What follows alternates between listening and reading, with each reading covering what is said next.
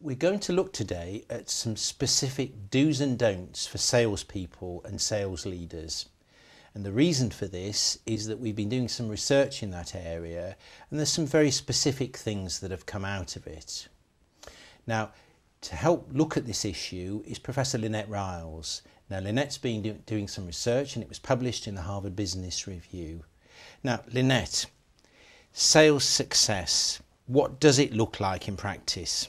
I think this is a key message for sales leaders, that when we're looking at complex business-to-business selling, that it's important that we measure sales success not just in terms of walking away with the deal, but in terms of moving the sale forward.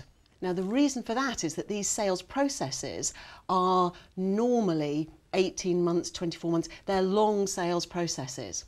If sales leaders and sales managers focus too much on the actual getting the deal, what might happen is that they're encouraging salespeople always to go for the easy wins. And those easy wins are likely to be the less valuable deals that they could be working on. So we need to think differently about that measure of sales success. Now, are there any other areas that we need to think and do differently, if you like, the don'ts?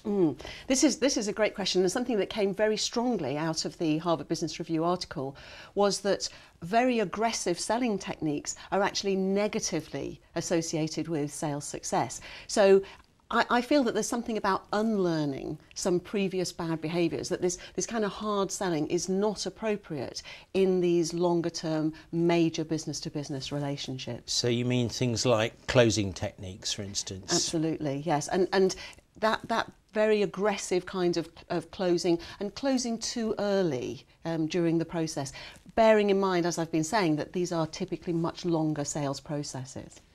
Now let's look at the more positive angle, because some things came out of your research about if you're doing some of those things, you're more likely to be successful. What are they? Well, that's absolutely right. And in fact, there were some very strong indicators around things like what we call adaptive selling. So more flexibility, more thinking about the solution for the client, the benefit for your customer, and also actually selling the value proposition, rather than just, as it were, selling the product that the firm makes. What's the solution, what's the value to the customer? And it's around that kind of area, about that flexibility and adaptiveness.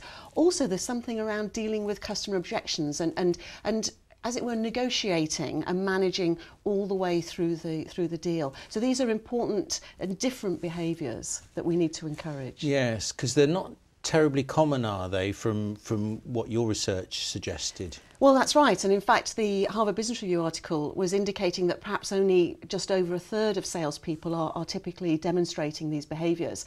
And I think that's maybe something that we should talk about a little bit more when we think about the implications for sales directors. So, I mean, if we pick up these implications, I mean, there's clearly an area here for training and development. I mean, can you say more specifically what you'd like to see?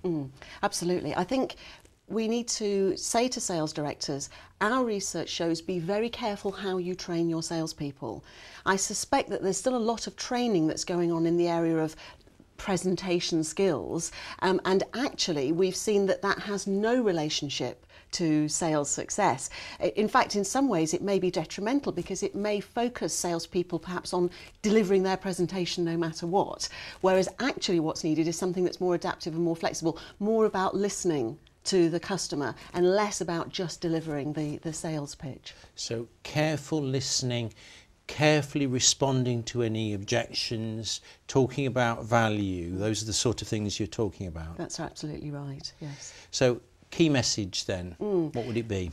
The key message is a rather shocking one for sales directors, which is that we couldn't find any relationship between effective sales behaviours and the degree to which they're used by salespeople. In other words, there is no tendency for salespeople to use more effective sales behaviours. So the key message there is make sure your salespeople understand the value of these more adaptive, more flexible types of sales behaviours, that they understand what kinds of behaviours are effective, the kinds of things we've been talking about. They need also to understand the kinds of behaviours that are ineffective, that are positively damaging to their chances of sales success. And I would say the takeaway for sales directors in a nutshell is you can change your salespeople's behaviours. you'll need some combination of training for sure, but also I think coaching and mentoring. And I would certainly say observe your salespeople in the sales situation. What kinds of behaviours are they using? And then look at whether those behaviours are effective or not. Lynette, some very valuable messages there. Thank you.